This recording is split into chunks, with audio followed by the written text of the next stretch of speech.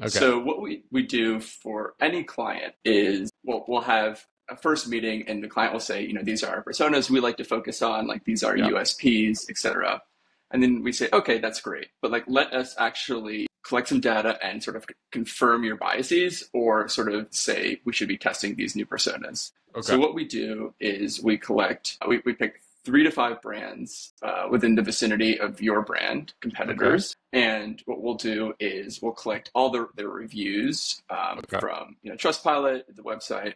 We use a tool called GigaBrain. You Okay. can search your brand on GigaBrain, and that will allow you to pull all the subreddits that mention your brand or your competitors' brands. And Or for then, worse. better for worse, we recently started working with a company called Brandwise. And Okay. with Brandwise, you can download a CSV of Facebook comments.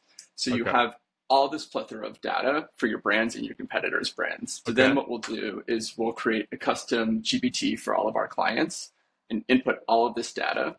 And through a series of prompting, and we just have like an automatic prompting system, we can determine like what your key motivators are, what your key values are, and what your key pain points are. And then Okay. also, what your customers' frustrations are, their irritations, and sort of their points of no return. And that's always great for our strategists to say, these are the components we should be focusing on the ad. But what the most important component of this is are the AI personas themselves. So we have sort of 2 batches.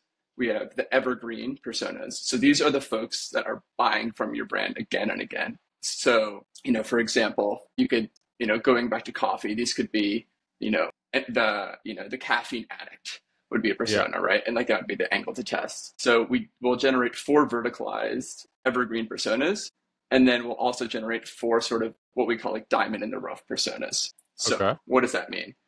They have used your product in a use case that you haven't necessarily advertised towards. For example, we Mhm. work with a company that sells meal kits, Yeah. and you can boil the water 5 minutes, the meal is ready. And Nice. generally, we're speaking to folks that have no time between meetings, but Yeah. there's a Yeah. specific use case about camping, and they're like, oh, I brought this out camping, and like it made Okay. my life so much easier. This Yeah. was like sort of again like a diamond in the rough. Only one person mentioned it. You're like, so maybe we should be testing top of funnel ads for this sort of persona.